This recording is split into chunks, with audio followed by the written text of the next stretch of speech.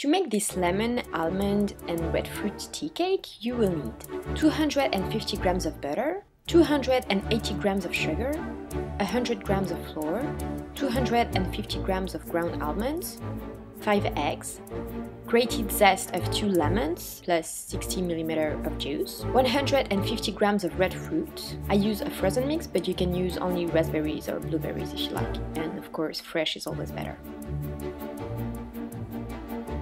Preheat your oven at 170 degrees Celsius, 350 Fahrenheit. Stir sugar and butter and cream until fluffy. I'm using an electric mixer, but by hand works as well. Break eggs and mix lightly in a bowl. Then, gradually add beaten eggs to sugar and butter mixture, beating well until each little addition of eggs. Mix the flour and almonds in a bowl and add to the butter. Stir. Add lemon juice, lemon zest, and stir.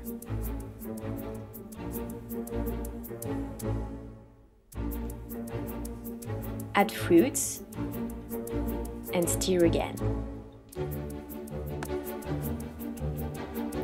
Butter a baking pan and fill with cake batter.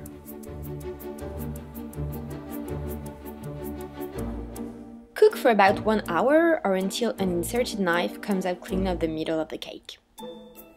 Et voilà!